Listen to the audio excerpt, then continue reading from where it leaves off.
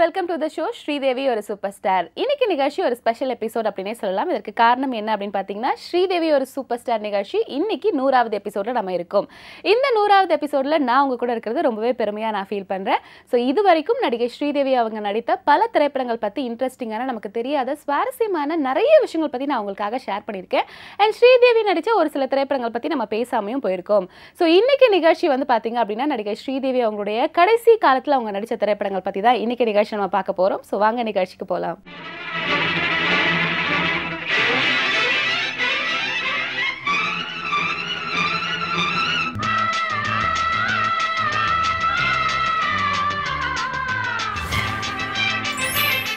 நடிகை ஸ்ரீதேவி தமிழ் சினிமாவை பொறுத்த வரைக்கும் ஒரு பெரிய வலம் வந்தாங்க அப்படின்ற விஷயம் பற்றி நம்ம நிறைய பேசியிருக்கோம். ஆனால் நடிகை ஸ்ரீதேவி அவர்கள் 4 வயசுல இருந்தே வந்து சினிமாவில் நடிக்க ஆரம்பிச்சாங்க.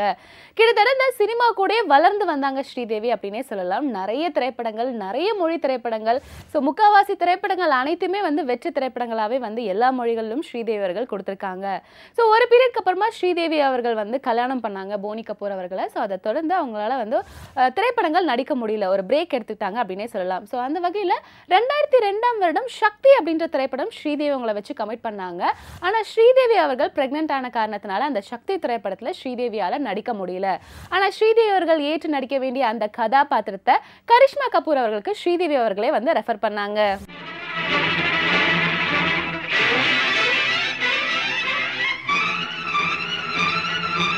லேடி சூப்பர் ஸ்டார் நடிகை ஸ்ரீதேவி அவர்கள் 2002ஆம் வருடம் வெளியான சக்தி திரைப்படத்தில் கமிட் ஆனாங்க. ஆனால் ஒரு சில காரணத்தால் அந்த திரைப்படத்தில் நடிக்க முடியல அப்படின்ற விஷயம் நான் உங்களுக்காக ஷேர் பண்ணியிருந்தேன். ஸோ நடிகை ஸ்ரீதேவி அதோட நிறுத்திக்கல. ஸோ சின்ன திரையில ஜொலிக்கலாம் அப்படின்ற ஒரு முடிவும் எடுத்தாங்க. ஸோ அந்த வகையில் மாலினி ஐயர் அப்படின்ற ஒரு சீரியல் கமிட் ஆகி நடிச்சாங்க. ஸோ அந்த சீரியல் வந்த புதுசில் ஒரு பிளாக் பஸ்டர் ஹிட்டாகவே இருந்துச்சு. ஸோ எல்லாராலும் ரொம்பவே பிரபலமாக பேசப்பட்ட ஒரு சீரியலாக அந்த சீரியல் அமைஞ்சது. ஸோ அதில் ஒரு சவுத் இந்தியன் உமன் கேரக்டரில் ஸ்ரீதேவி அவர்கள் நடிச்சிருந்தாங்க. ஒரு பஞ்சாப் ஃபேமிலியில் சவுத் இந்தியன் உமனா ஸோ ஃபேமிலி அவங்க எப்படி லீட் பண்றாங்க அப்படிங்கறத இந்த சீரியல்ல அவங்க ஏற்று நடிச்ச கதாபாத்திரம்.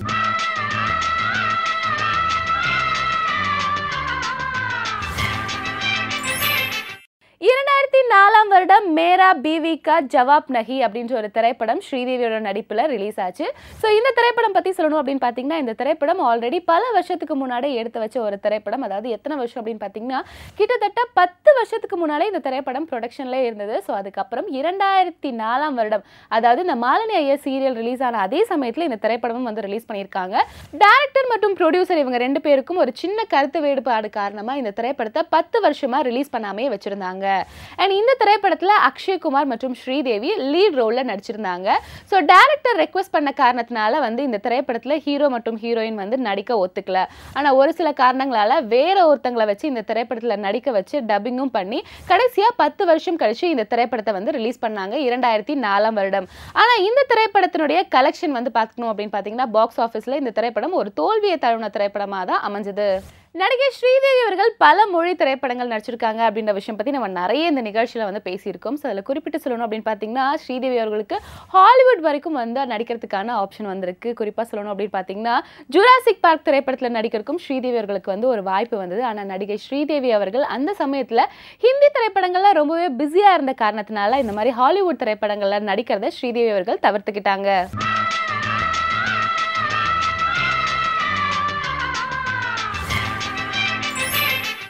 நடிகை ஸ்ரீதேவி அவர்கள் ஒரு திரைப்படம் கமிட் ஆகணும் அப்படின்னா அந்த திரைப்படத்துடைய கதை எந்த அளவுக்கு இருக்கணும் அப்படின்ற விஷயத்துல ரொம்பவே ஸ்ட்ராங்கா இருப்பாங்க, ரொம்பவே கிளியரா இருப்பாங்க அப்படின்ற விஷயத்தை பத்தி நம்ம நிகழ்ச்சியில நிறைய தடவை நம்ம பேசியிருக்கோம். ஸோ நடிகை ஸ்ரீதேவி அவர்கள் அவங்களுடைய திருமணத்துக்கு அப்புறமா ஒரு கேப் எடுத்துக்கிட்டாங்க அப்படின்ற விஷயம் நான் அவங்களுக்காக ஷேர் பண்ணியிருந்தேன். ஸோ அந்த கேப்புக்கு அப்புறமா அவங்களுக்கு நிறைய ஆஃபர்ஸ் வந்தது படங்கள்ல நடிக்கிறதுக்காக. ஆனால் நடிகை ஸ்ரீதேவி அவர்கள் அவங்களுக்கான ஒரு எக்ஸ்பெக்டேஷன் இருந்தது. ஸோ அதை பூர்த்தி பண்ற மாதிரியான ஒரு திரைப்படம் கிடைக்கணும் அப்படின்னு சொல்லி ரொம்ப நாள் வெயிட் பண்ணாங்க. ஸோ அந்த வகையில் 2014ஆம் வருடம் ஸ்ரீதேவி அவங்களுடைய எதிர்பார்த்த எல்லா குவாலிட்டியிலும் இருந்த ஒரு திரைப்படம் தான் இங்கிலீஷ் திரைப்படம். அப்படிதான் இந்த திரைப்படத்தில் ஸ்ரீதேவி அவர்கள் கமிட் ஆகி நடிச்சாங்க.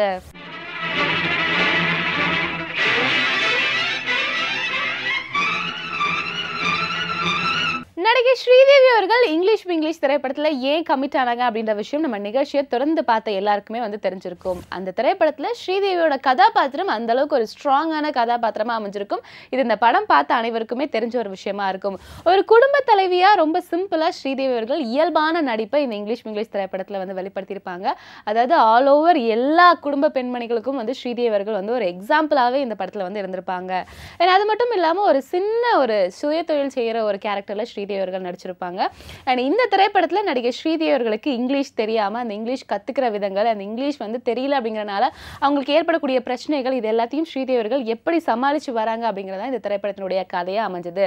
ஸோ இந்த மாதிரி ஒரு ஸ்ட்ராங்கான ஒரு கதாபாத்திரத்தை தன்னுடைய தோல்ல சுமந்து நடிகை ஸ்ரீதேவி அவர்கள் இந்த இங்கிலீஷ் திரைப்படத்துல ரொம்பவே இயல்பா நடிப்புல வெளிப்படுத்தியிருப்பாங்க.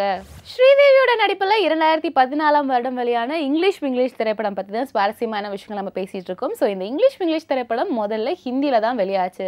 ஸோ இந்த திரைப்படத்தினுடைய ஷூட்டிங் வந்து பாதியிலே போயிட்டு இருக்க சமயத்தில் இந்த திரைப்படத்தினுடைய பாதியை வந்து தமிழ்ல மறுபடியும் வந்து எடுத்தாங்க. ஸோ தமிழ்லையும் அதுக்கப்புறம் இந்த படத்தை வந்து ரிலீஸ் பண்ணாங்க. ஸோ இந்த திரைப்படம் தமிழ் வெற்றியும் தொடர்ந்து இந்த திரைப்படத்தை, அதாவது இங்கிலீஷ் திரைப்படத்தை வந்து தெலுங்குல டப் பண்ணாங்க. ஸோ 3 மொழிகளிலுமே இந்த திரைப்படம் ஒரு பிளாக் பஸ்டர் ஹிட் திரைப்படமா அமைஞ்சது.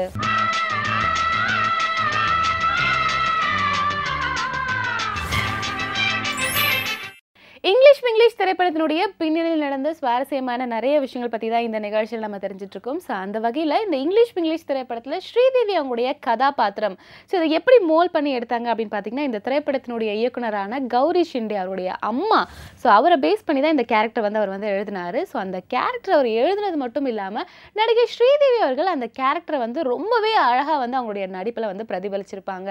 ஸோ அந்த அளவுக்கு அக்யூரேட்டாக அவங்க எந்த அளவுக்கு வந்து அந்த கேரக்டர் எக்ஸ்பெக்ட் பண்ணுறாங்களோ, நம்ம நிகழ்ச்சியில் நிறைய தடவை நம்ம பேசியிருக்கோம். நடிகை ஸ்ரீதேவி அவர்கள் டைரக்டர் எவ்வளோ எக்ஸ்பெக்ட் பண்றாங்களோ, ஸோ அதையும் தாண்டி ஒரு படி அதிகமாக தன்னுடைய நடிப்பில் வெளிப்படுத்துவாங்க அப்படின்னு. ஸோ அதே மாதிரி இந்த கேரக்டரையும் நடிகை ஸ்ரீதேவி அவர்கள் ரொம்பவே பிக்சர் பர்ஃபெக்டா வந்து இந்த திரைப்படம் மூலமா வெளிப்படுத்தியிருப்பாங்க.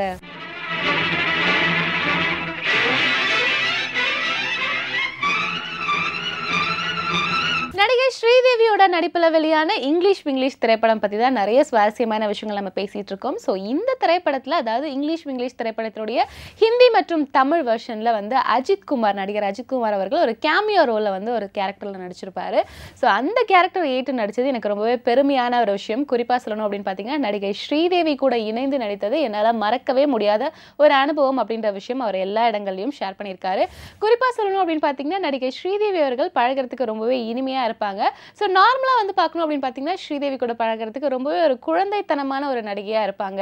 ஆனா ஷார்ட்க்கு கேமரா முன்னாடி வந்து நின்னுட்டா ஸ்ரீதேவியை வந்து வேற ஒரு ரூபத்துல நம்ம பார்க்கலாம். சோ அந்த அளவுக்கு பிரம்மாண்டமான நடிப்பை கேமரா முன்னாடி ஸ்ரீதேவி அவர்கள் வெளிப்படுத்துவாங்க அப்படின்னு ஸ்ரீதேவி பத்தி ரொம்பவே புகழ்ந்து, குறிப்பா இந்த திரைப்படத்துல நடிச்ச அனுபவம் பத்தி நடிகர் அஜித் குமார் அவர்கள் பல மேடைகள்ல ஸ்ரீதேவியை பத்தி பாராட்டியிருக்காரு.